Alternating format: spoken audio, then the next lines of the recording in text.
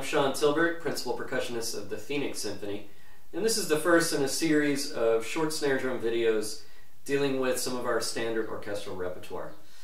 Today, one of my favorites, Lieutenant Kije.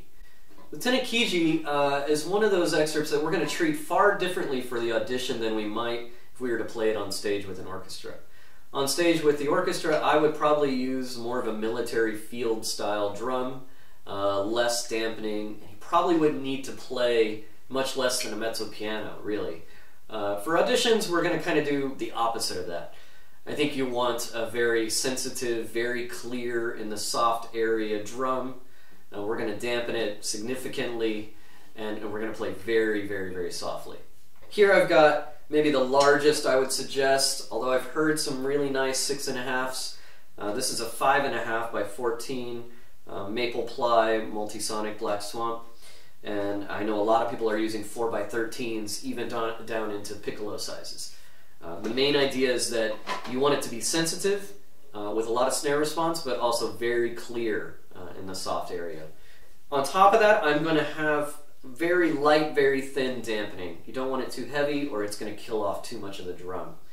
This is just enough to get all of that ringing out, again, helping us with clarity. Once you've got your setup, I think we like to break Kije down into two main goals. Goal number one, we need to master these ornaments. There's a lot of them, it's very soft. We need them to be clear, we need them to have direction to the beat, and we need them to be consistent. Our second goal is going to be capturing this groove that we need, because it is a march. So despite the dynamic and all of the ornaments that we need to get through, at its core, it's a march and it has to feel right. So dealing with the ornaments first. In my daily routine, I use a lot of rudimental drumming, and I think that this Pratt book here, the 14 Modern Contest Solos, Drum Corps on Parade, Hodgepodge, also a lot of Wilcoxon and Ludwig and some of the other old masters of rudimental writing. They serve us really well for soft playing. Now, at first this might be kind of difficult, but if you just spend 5 to 10 minutes every day getting as soft as you can and as close to the marked tempos as you can, you're really going to find that it improves your facility in your soft playing. So taking something like Drum Corps on Parade,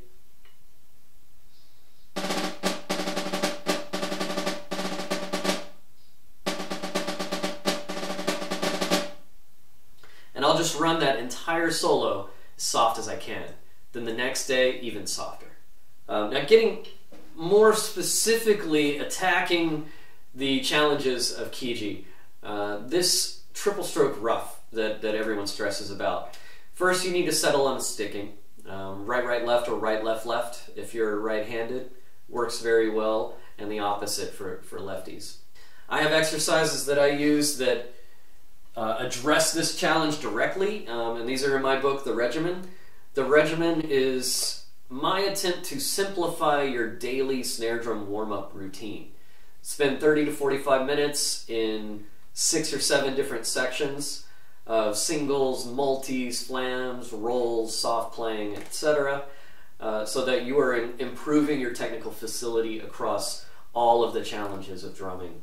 And in my soft section of the regimen, we have Triple P exercise number 2, which at first seems very simple, but as you notice the sticking variations and the tempo, it's not quite that simple. I really like this one to improve the consistency of your triple stroke rough, because one of the biggest challenges is the timing of that triple stroke. We can all do doubles and singles, but putting them together, shaping them correctly, and doing them in time at this really soft dynamic is difficult. So I'll take this exercise, start it a little louder and a little slower, and then as I get comfortable, again, push my tempo up and push my dynamic down.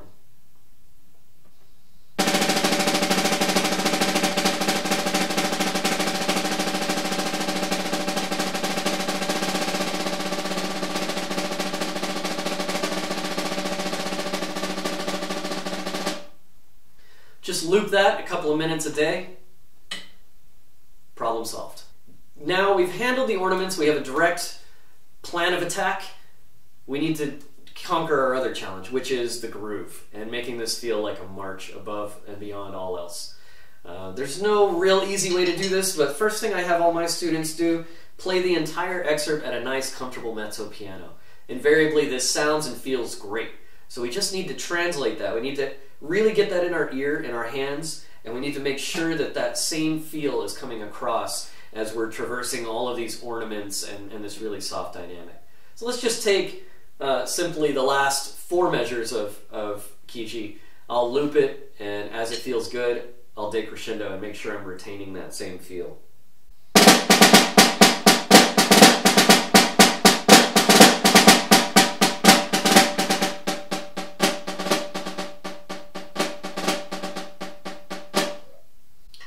I should also point out, quarter note equals 120. Non-negotiable, not a beat less or a beat more. 120. Yeah, so we're going to try that with all of the difficult bars of Kije. Make sure that as we're improving our facility on the ornaments, it is allowing us this freedom of groove. Now, the last thing I want to get into is sticking.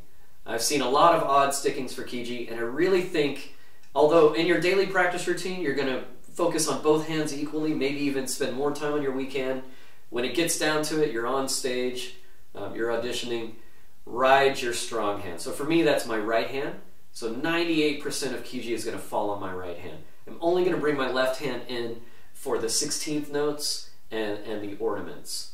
The one exception to that is the last 8th note of measure 4, just before we do the triple stroke rough into the downbeat of 5. I need to leave myself a little bit more space, and I don't really like the triple right action at the start of that rough. So I will do 4 and on my left hand, and then rough into my right. So that would be 4 and then rough. That's the only exception. All the others falls on my right hand. And everything else, right hand metronome. I think that this is plenty to get you guys going. Next video is going to be Scheherazade.